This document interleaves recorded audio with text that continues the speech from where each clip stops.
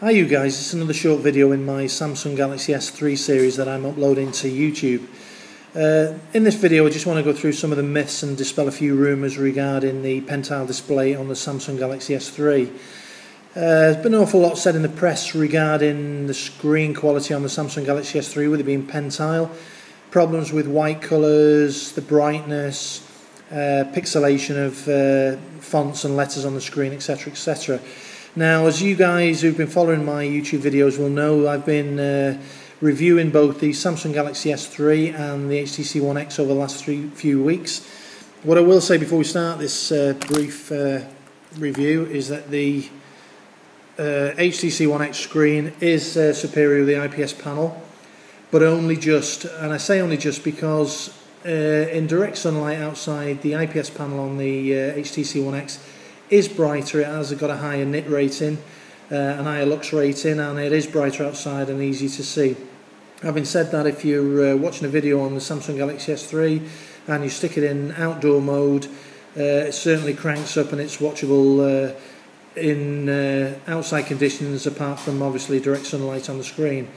Now, I just want to go through quickly a few different screens on here just to give you an idea of the colour balance and the whites. There's been an awful lot reported with regards as bluish tint and a pinkish tint on screens on the Samsung Galaxy S3.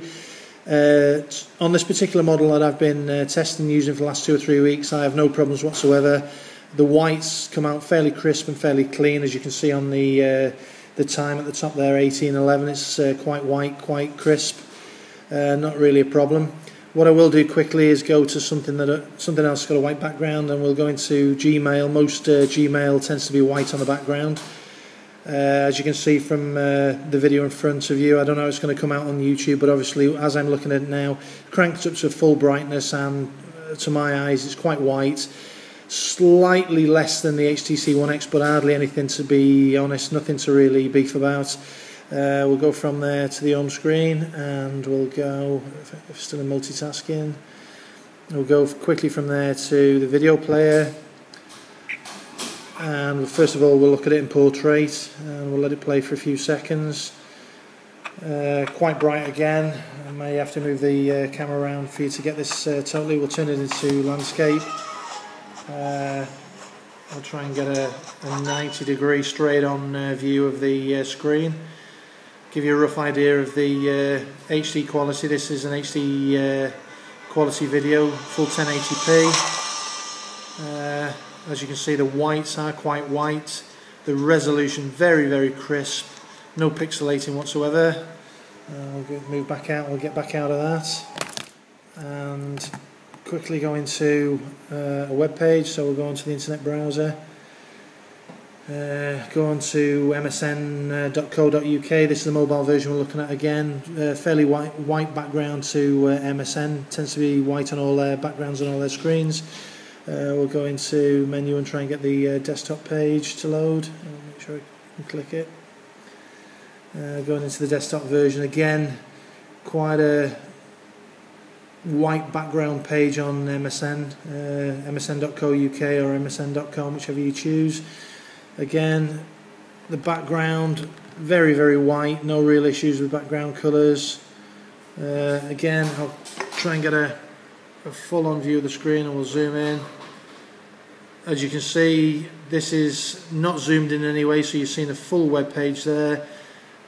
Quite readable. It's readable without actually zooming in.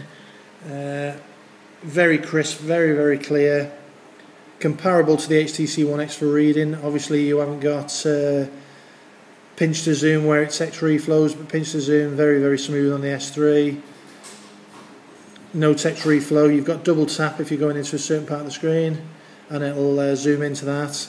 When the page is fully loaded, with a big page like this, it will take a while. You will in the bar at the top. I don't know whether it will load in time because I've got quite a slow internet connection at the moment. But if it does load on the top bar, you'll get a reader option. The reader option will give you text reflow. If I can get it to load in. Should have probably picked a smaller page to do this on, but we'll give it another couple of minutes. If it doesn't load in, we'll dismiss that. But what happens generally when the page has loaded everything in, all the flash, all the different bits and bobs that are on the page, within the address bar at the top, you'll get a little reader icon. It obviously takes a while on a very heavy content page like this, but when it's totally loaded, you then get the option to use the reader option on it, which gets rid of all the main bump. Probably works better if I actually go to a headline story. So if we can click on a story or a link, we may get this to work. So we can go to this and may work quicker. As you can see again, the white's quite clear, quite crisp. I'll try and zoom in so you can see the clarity of the screen. No pixelating of the fonts there. And you can see the reader's loaded up at the top, and what this basically does now, you've got a reader and you've also got an RSS feed that can come off that. If I can click on it from over here, I'm doing it from the back of the camera now. When we go into reader mode, obviously it's a bit awkward here because I've got the camera in front of me and I'm trying to work over. The reader mode now, if we go to the text, people asking about text reflow on the Samsung Galaxy S3. If I pinch to zoom, the text will reflow. Zoom back out again. So if pinching into zoom, go to a larger text, and that will text into as big as you can really get it. Really, it's reflowed into the width of the screen. Obviously, if you turn it to landscape, it does the opposite. But it's the reader just gives you something similar to what the HTC One X has got off on its main screen, where you've got text reflow. As you can see, text again. I'll zoom in a bit more. Move it over. Try and get as near as I can with this camera. Let's try and show you any pixelation on the text. A few fingerprints on there. There's no pixelation that's visible. You'd have to have pretty good eyesight to get really this close to see any pixelation on the text. So that's just to dispel a few rumours on the Samsung Galaxy S3 compared to the HTC One X. Both of them very high-res HD screens, both equal in terms of reading, viewing, web browsing, etc. The HTC One X has a slight edge with the IPS panel, but certainly a lot of the rumours that are out there on the internet regarding whites being bluish, pinkish, etc. With the later handsets that have been put out by Samsung, the early ones may have had a few problems, the later handsets certainly don't. For a Pentile display panel, I can't see any problems with it at all. It's HD, it is full HD, you get the HD resolution quality, and as I say, side by side there's not much between them, to be honest. Both brilliant handsets, both good in their own way. Basically down to the end user to pick which handset you want to choose out the two handsets. Anyway, that's another quick review on screen quality on the Samsung Galaxy S3. Leave any comments you've got in the comment box below. Give me a like and subscribe, and I'll get more videos out to you in the near future. Thanks for watching. Bye.